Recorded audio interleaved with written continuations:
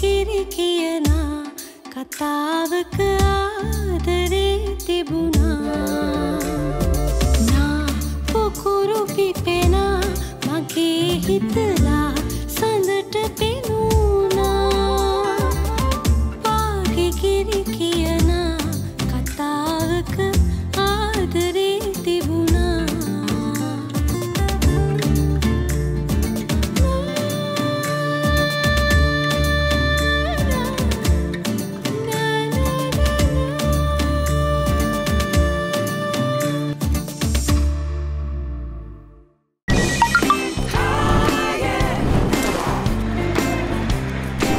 අලුත් ඔව් ඕන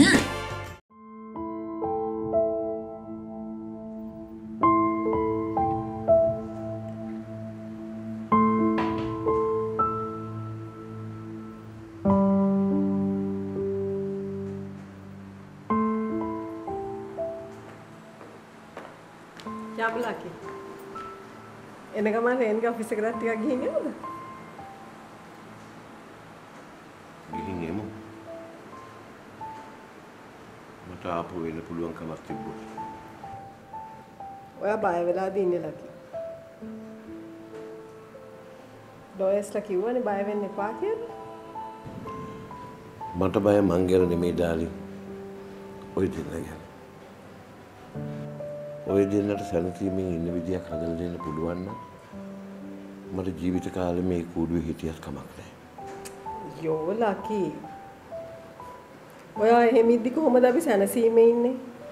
අනිත් එක එහෙමනම් මෙච්චර ගාණක් වියදම් කරලා ඉන්න හොඳම ලෝයස්ලා අල්ලන්නේ. එහෙම දෙයක් වෙන්න විදියක් නෑ ඩාලි. හැබැයි නතාලිත් ඇත්ත කියන්න ඕනේ. anyway, we'll go.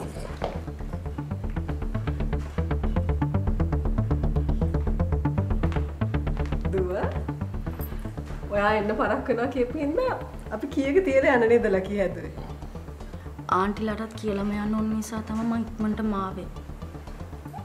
ඔයාට කැමති කාලයක් මේ ගෙදර ඉන්න කියලා මම කිව්වා නේද? හැබැයි ඔයා දැන් මේ කරන්න යන වැඩේට නම් අපි දෙන්න පොඩ්ඩක්වත් කැමති නැහැ. කාත් කවුරුවත් නැතුව ඉද්දි ආන්ටි වගේ අම්මා කෙනෙක් ළඟ දවසක් හරි ඉන්න ලැබුණ එක මට ඇති. මට මගේ ජීවිතය හොයාගෙන යන්න ඕනේ.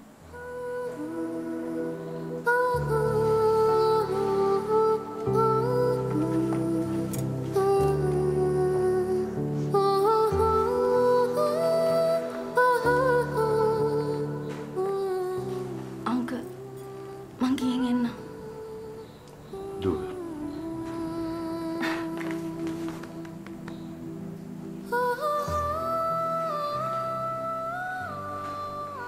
දුව ඕනම් වෙලාවක එන්න. කමක් නැත්නම් පොඩි අවවාදයක් දුවට දෙන්නද?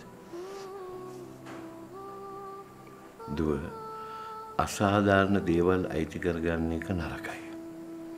ඒ වගේම දුව සාධාරණයෙන් ලැබෙන්න තියෙන දේවල් නැති කරගන්න එකත් නරකයි.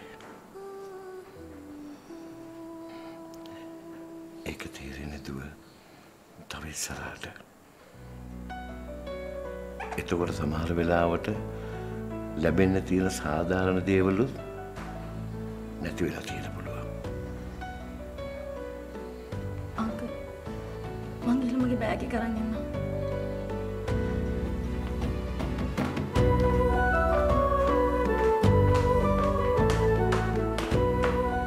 මේ වෙලාවේ යාටව කියලා වැඩක් නැහැ. මේ වෙලාවේ නොකිය පස්සේ කියලා වැඩකුත් නැහැ.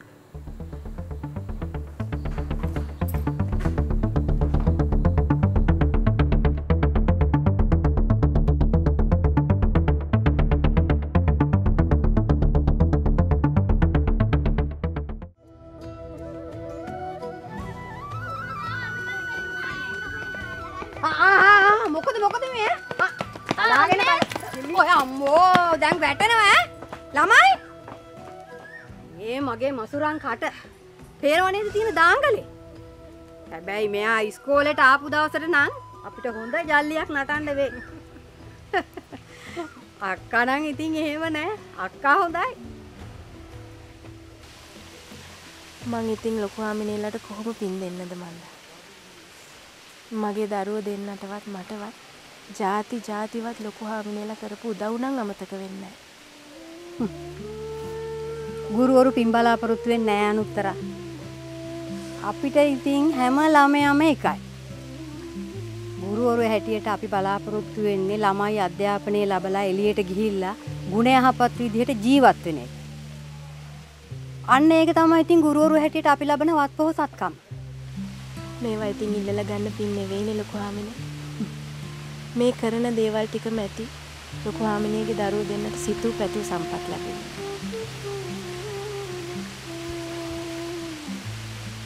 අනේ මගේ මසුරන් කට. අභිෂේක අනුත්තරාට කියන්න ඇතිද? අපේ සොඳුරුගේ රෝස්ගේ පළහිලව්ව. මම නම් හිතන්නේ ඉතින් ඒක අපේ සොඳුරුගේට ලැබීම කියලා. ඊටත් ඉතින් දැන් මොනව කරන්නද? මං ඒ හැමදේම දන්නවා ලොකු හාමිනේ. ඒ උනාට එහෙමයි කියලා බය වෙන්න එපා. මං ඒ දරුවට කිසිම අසාධාරණයක් වෙන්න ඉඩ තියන්නේ නැහැ. ඒ කිව්වේ මොකක්ද අනුත්තරා? මට තේරුන්නේ නැහැ. මාත් අම්මා කෙනෙක් නේ ලොකු හාමිනේ. රෝස්ට් ඒ ගෙදරට හිස් අතින් එන්න මං ඉඩ තියන්නේ නැහැ. මහා උන්ගේ වැරදි වලට දරුවෝ පලි නෑ නේ ලොකු හාමිනේ. නෑ මම මේ එහෙම දෙයක් කිව්වා නෙමෙයි. හොඳයි ලොකු හාමිනේ. මං පන්සලට ගිහින් එන්නම් එහෙම. දැන් ඉතින් තරුව අල්ලන්න හම්බ වෙන්න. අම්මේ ඔව්. අනේ හොඳයි අනුත්තරා. තෙරුවන් සරණයි. මේ වෙලාවක කට්ටිය එකම හැන්දෑවෙලා අපේ ගෙදරට එන්න. ඈ? කෑම ටිකක් එහෙම කාලා රෑ වෙලා යන්න බැරිය? හොඳයි ලොකු හාමිනේ.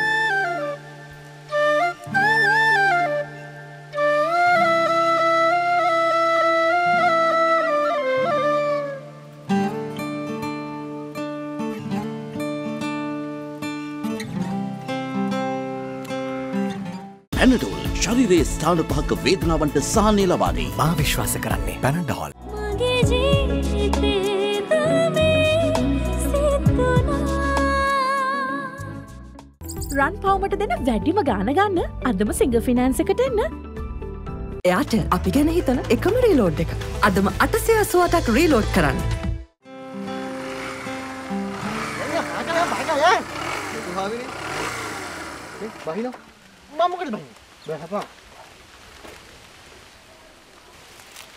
ලොකු හාමිනේ ගෙදර නේද යන්නේ? ගෙදර නම් තමයි මම යන්නේ. අක්කු ඔබ මුගෙන් අහලා බලපන් මූ මොකද මේ මට බය හැංගෙන්නේ කියලා. මූව හදන්න බෑ ලොකු හාමිනේ මූට පිස්සු. මම හෙට තාත්තව ඉස්කෝලේට එවන්නම්කෝ. ලොකු හාමිනේ දෙන්නටම සුදුසු පනිෂ්මන්ට් එකක් දෙන්න. මේ යන් ලොකු හාමිනේ මං ගිහින් දාන්න. ඒකත් නරක නෑ. යමුකෝ එන. ලොකු හාමිනේ පොඩ්ඩක් ඉන්න. මේ කල්ලුවක් දාපන් බලන් ඉන්නේ. යම්. ඒ කට විතරයි. පස්සට. ඔව්. නැගින්න. මේක බං. පරිස්සමෙන් නගින්න. හරි. හරි. උඹ බහැපන්. උඹ කොහේ යන්නද? තල්ලුවක් දාපන්. බූරුව. අයියෝ. මං යන ගමන් ඔබට කියන්නම්කෝ මෙයාගේ විස්තර. යකෝ මූ මාර ඩබල් ගේම් කාරයෙක්. නන්දට ලව් කර කටචූටි ගියා මවත් අල්ලගෙන. නන්ද සුනන්ද. නන්ද. එතකොට ඒ කියන්නේ හිට්ලර්ගේ නන්ද කියන්නේ හිට්ලර්ගේ දුවෙක්වත් නෑ ඒ මිහිරිනේ නන්ද සුනන්ද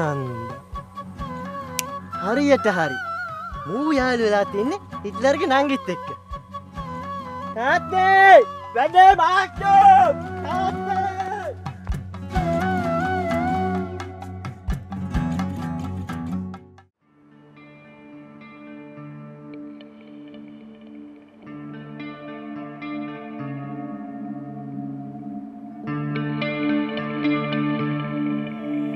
මන් දෙයක් කියන්නද? මට ඌව අල්ලන්නේ නැහැ. චබි අයියේ. එයා මගේ යාළුවෙක්නේ. කතා කරා මොකද? ඕකේ. අල්ලගත් අතට වඩා අල්ලගන්න බැරි වෙච්ච අතට ඌ තාම ලව්.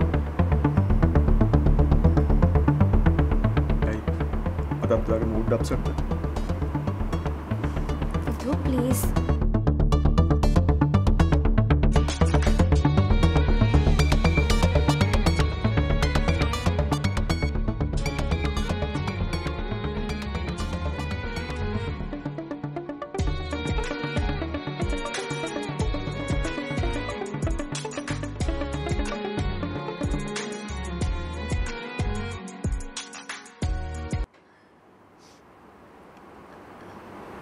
හෙලෝ අයියේ. හෙලෝ දෝනි. ක්ලාස් එකේනේ. ලන්ච් බ්‍රේක්ද? ඔව් අයියේ. කෝ වීඩියෝ එකක්?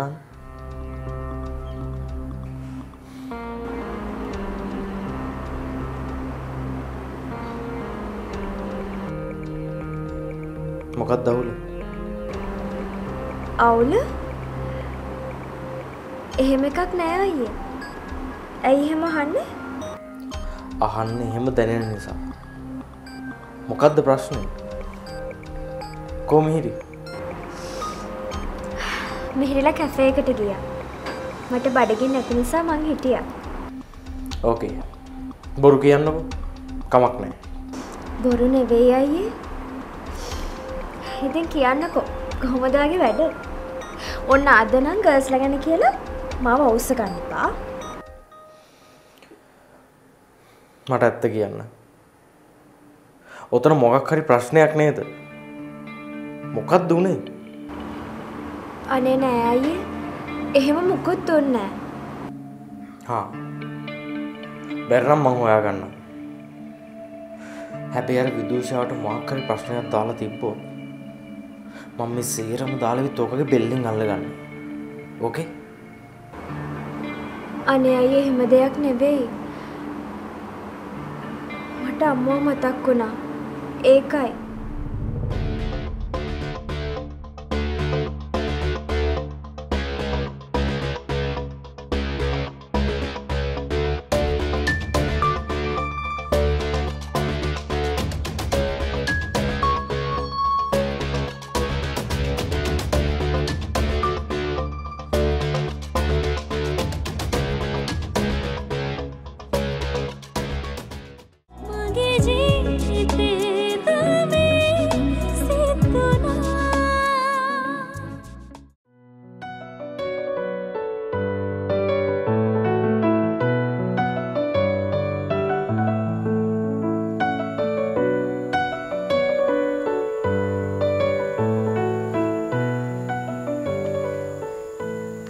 දැන් හරිද? හරි. තව ගන්න දෙයක් තියෙනවා නම් හෙට ගිහිල්ලා ගමු. දැන් මට යන්න වෙනවනේ. ඔයා යන්න සොඳුරු. හෂි ගෙදර ඉන්නවනේ. මං යත් එක්ක යන්න. එයාලා ඉන්නේ හින්දා බය වෙන්න දෙයක් නැහැ නේ. කෝ කතා කරන්න බෑ. හෂි. හෂි. සොඳුරු. ඔයා පොඩ්ඩක්වත් බය වෙන්න එපා.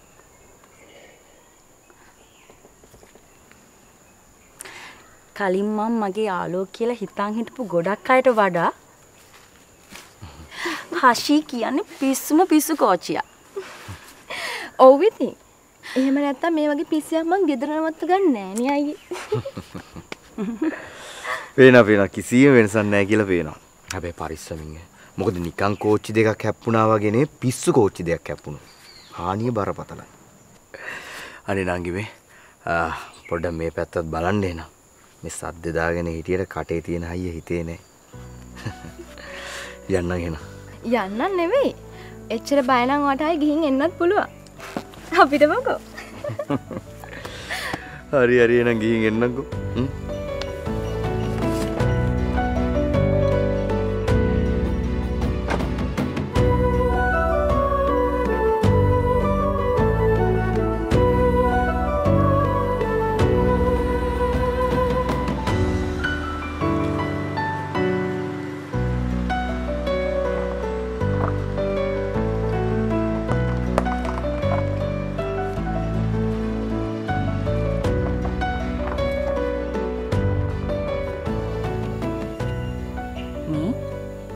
මොකද්ද මැටි කිව්වේ? ඇයි? මම වැරදි දෙයක්ද කිව්වේ? පොපියුලර් සිංගර් කෙනෙක් ඉතින් අපේ ගෙදරට යන එනවා කියන්නේ කාටද ඉතින් අඩම? ඒකයි මං කිව්වේ. රෝ උඹ මෙහෙ ඉන්නට මං කැමතියි. ඒ වුණාට මේ වගේ ආදරය කරන කොල්ලෙක් එක තප්පරයකටවත් ඈත් කරගන්න එපා බං. අපරාධේ. මං කියන්නේ නැන්දම්මට බම්බු ගහ ගන්න කියලා හොරෙන් බැඳපන්. නෑ හෂි. සොඳුරු කිව්වොත් කවදාවත් මගෙන් ඒ වැරද්ද වෙන්නේ නෑ. හරි. දැන් එතකොට එයා කිව්වොත් ඔයාට සොඳුරු අතාරින්න කියලා?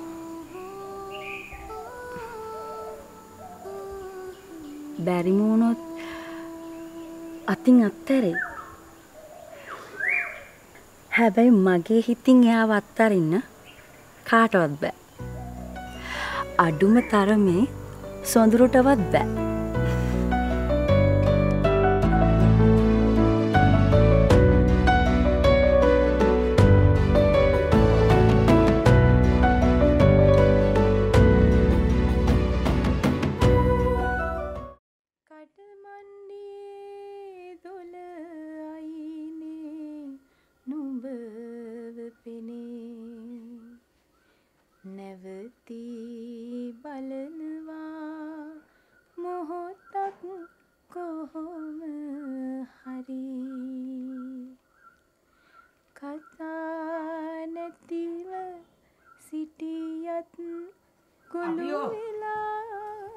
රවට්ටලා බොහොම අමාරුවෙන් අබ්බලෑ ගෙදරට යවා ගත්තා.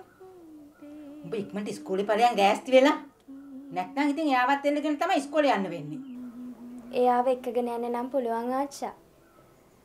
හැබැයි මට සෙමිනාරයකට ඉන්න වෙන්නේ නැහැ. එක්කන් ගියොත් මට එයාගේ රණ්ඩු බේරන්න වෙයි. පිටසර් කෙනෙක් ඇවිල්ලාලුනේ කරන්නේ ආච්චා. අන්තිමේ ලොකු හාමිනේටත් කේන්තියයි. අබි එන්න පුතේ කාලා ඉන්න. නොකා එහෙම යන්නේ නැහැ. එනවා අම්මා. මේ ඔන්න මට නම් ගොඩක් කන්න බෑ. මගේ මේ ගවුනුත් ඉරයි දැන්. මෙන්න මේ ආච්චි තමයි කවල මාව මහත් කරන්නේ. අපේ ඔව්. යාන්තම් ඇටකටු ටික වැහෙන්න මස් කනදා කාවා විතර. පැෂන් කරනවා කියලා අරවා මේවා කරලා ආයෙත් කෙට්ටු වෙනවා හැම නෙමෙයි. ඌනි වගේ.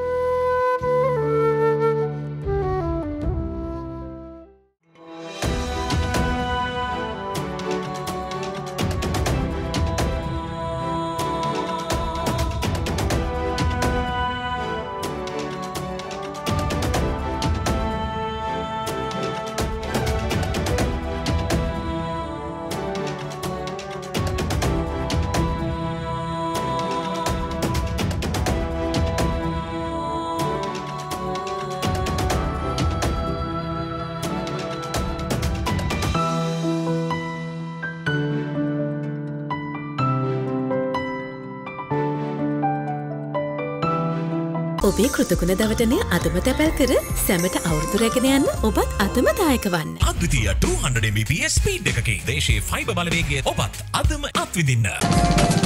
Let's go. Apiko Super Center.